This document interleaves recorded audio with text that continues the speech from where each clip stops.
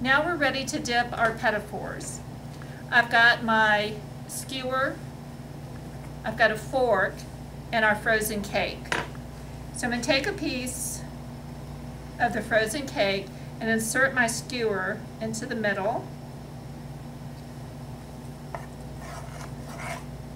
Then I'm going to dip into the frosting, put my fork under it, and just twist the skewer out. Come over here and put it on the drying rack. I've dipped all the Petit Fours now, and the only thing that's left is for us to take them off of the rack and put them into the little cupcake holders.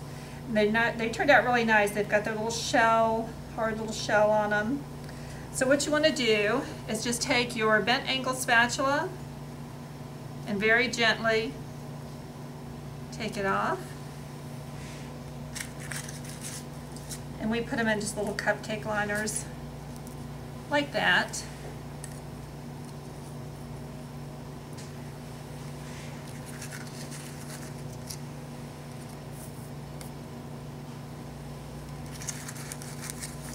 And then when we're finished, we'll go back and put a little buttercream decoration on top, box them, and stick them in the refrigerator.